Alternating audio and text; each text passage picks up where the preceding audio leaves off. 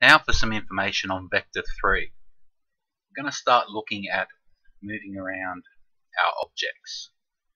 So that's involving the transform component and Vector3s.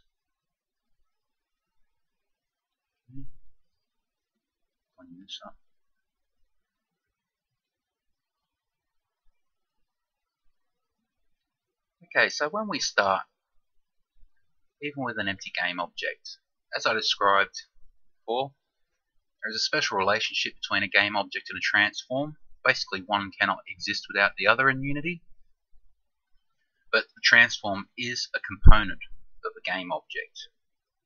So let's look that up. Go to the Unity scripting reference, type in transform.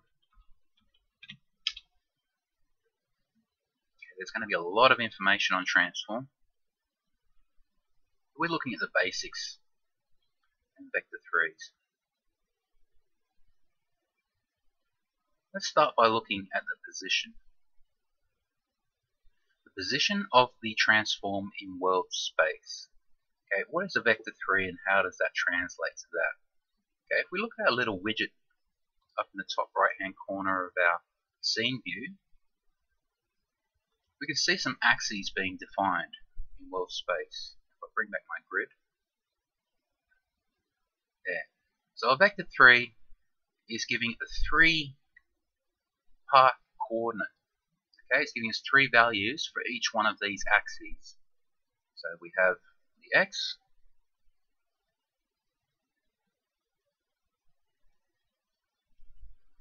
we have the y component,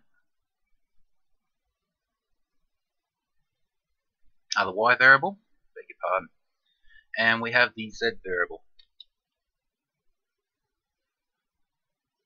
Okay, so that's basically what a Vector3 is trying to define. It's giving values. Well, it contains 3 values. Okay, Vector3 will contain 3 values. And normally they relate to our axes in world space for the transform. So let's make a script so we can show some examples here. So this will be my Vector3 example. Open that up in your script editor.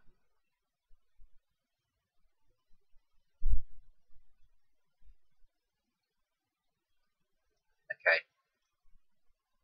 So if we want to modify the transform component, we have the position variable of the transform component. Let's look at that. So if we look at our transform, yes, we have a position variable, a rotation variable, and a scale variable. And all of these are Vector3s. They have 3 values in each of one of these. So again, to access the position variable of the transform component, we use .position, and then we have to assign a Vector3. So let's try that. First I'm going to create a variable so that I can modify the Vector3 in the inspector while we're running and we can see how that's being used. So I'm just going to call a variable my Vector3, and this is of type Vector3. And I won't assign anything, so I'm going to assign that in the inspector.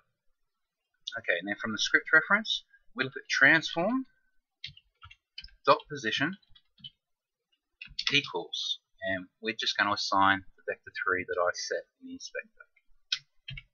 Okay, so let's see that work. Let that compile out. Let's just rename everything.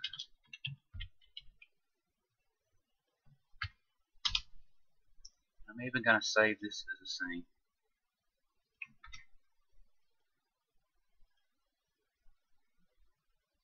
Okay, so we've renamed everything. Let's bring our Vector3 example script up, and as you can see in the inspector, we have that public variable that I just declared, and there are our 3 different values that go into our variable. So let's see this work. So if I hit play, we're telling our transform position to be at this vector. So let's modify a few things. Let's make this. There we go. You can see that running around.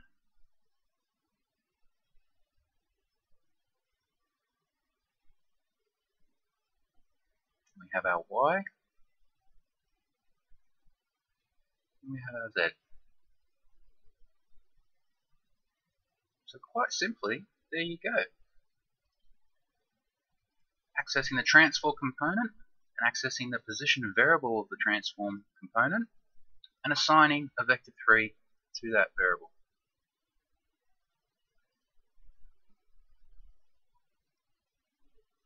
So we can use a Vector3 to define a position. Now there are two different ways of defining position. We can talk about world space, like this whole world here, and that's what we've been doing here so far. We are setting the position in the world space. So the Y is always up on the real world Y, the Z is always forward in the real world Z.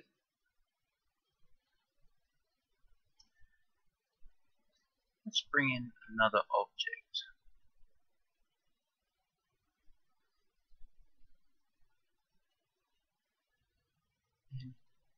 Instead of that being an empty game object, you can see how the transform component needs to exist with a game object, and a game object needs to exist, so I can get rid of that.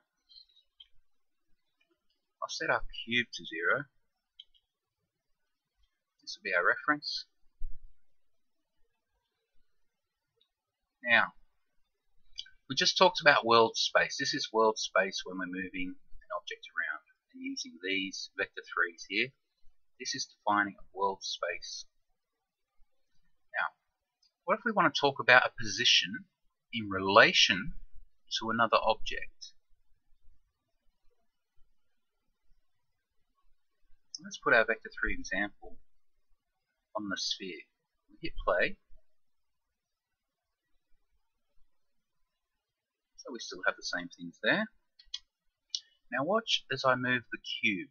So the cube is now going to go to 5 on the X, and I'm going to put it 5 on the Z as well.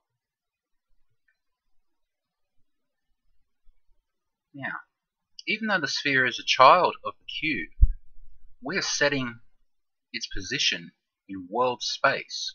So you see, even as I say here, okay, so this is showing us in world space at the moment. Now what if we wanted to assign a position in relation to another object? Instead of position, let's use local position.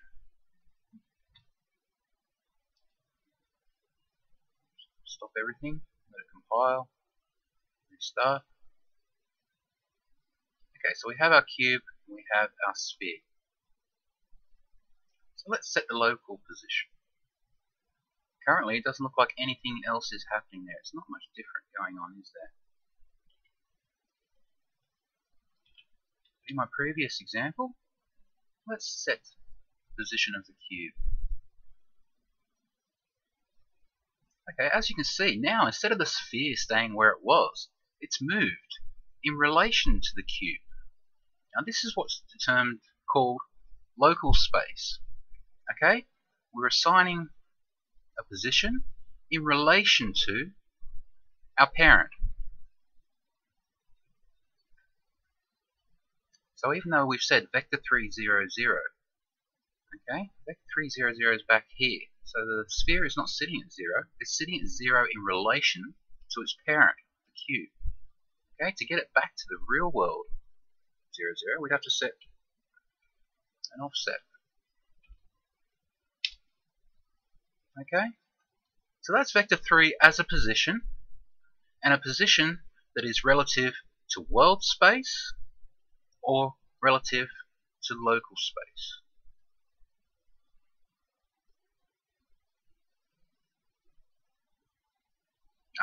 Because we're modifying, I can't drag that around because we're running the script. Or we can set the variable Vector3 as a local position.